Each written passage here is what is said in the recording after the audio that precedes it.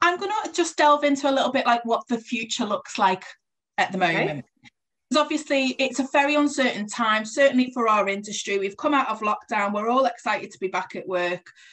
But kind of the scars from the last 12 months are kind of still lingering. Are we going to go back in? Are we not going to go back in? Fingers crossed that doesn't happen.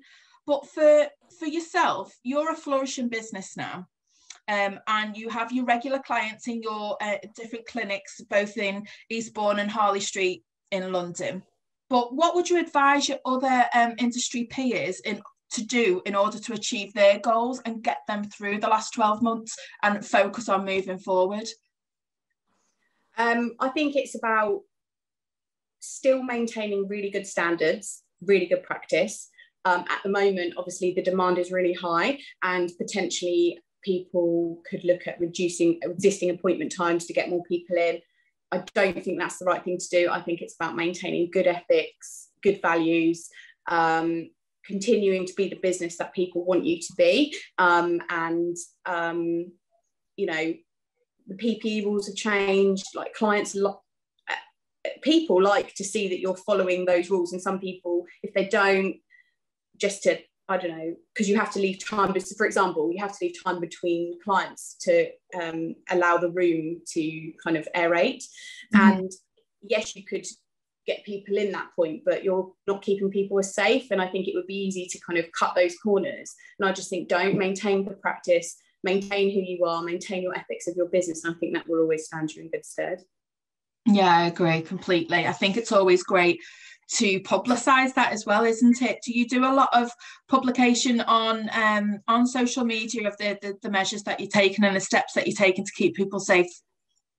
So we advertise our COVID protocols. They're quite extensive, so we advertise those quite often.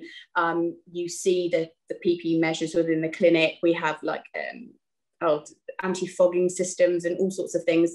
We have kind of I have really picked what the paramedic and the NHS field do, and I've applied it to aesthetics. It is above and beyond what's needed, but I just think it's about keeping people safe, and you've got a duty of care, so that should kind of be the way we do things. So but yeah, I do model my business on the NHS, and although aesthetics isn't regulated by the CQC or things like that, I've taken those practices and put them into my business, and it's just about having good morals, isn't it? And I think anyone who does that is going to be fine.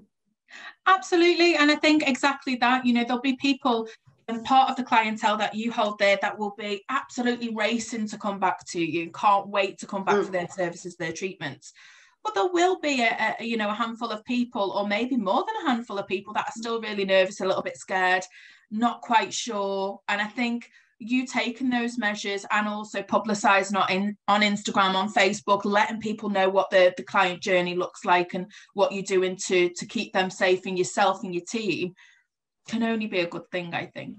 Definitely. And with that custom form on Booksy, they book their appointment, they see that straight away, so they already know they're going to be asked about that. So again, that like reassures them in terms of the steps we're taking, that they've booked that appointment, and then as soon as they booked it, Booksy's asking them all these questions about COVID, and that's what we've created. So I think, again, that links to that, and it's really, really important.